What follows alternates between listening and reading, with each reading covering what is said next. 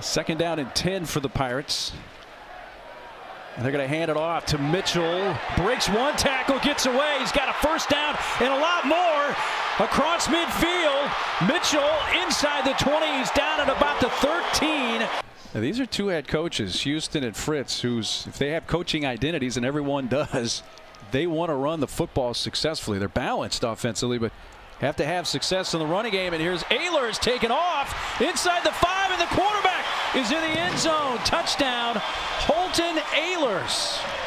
Well, this is a much different start for ECU than last week when they fell behind Charleston Southern 14-0.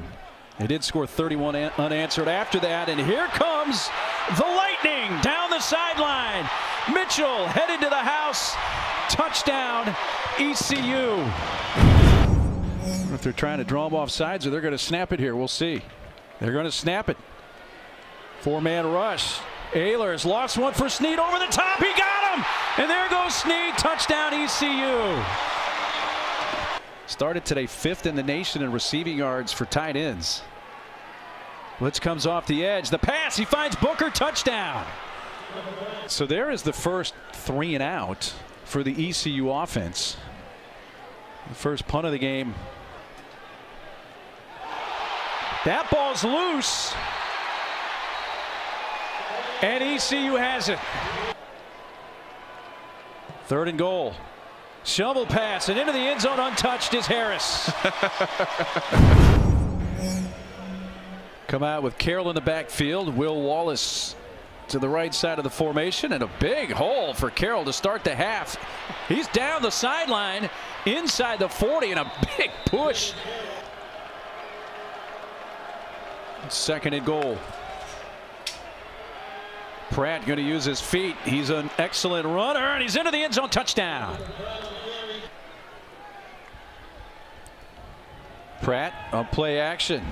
He's going to take a deep shot. He's got Watts. He drops it in. He did step out of bounds at about the 3. Going to hand off, and Carroll does have enough to get in. Touchdown, Green Wave.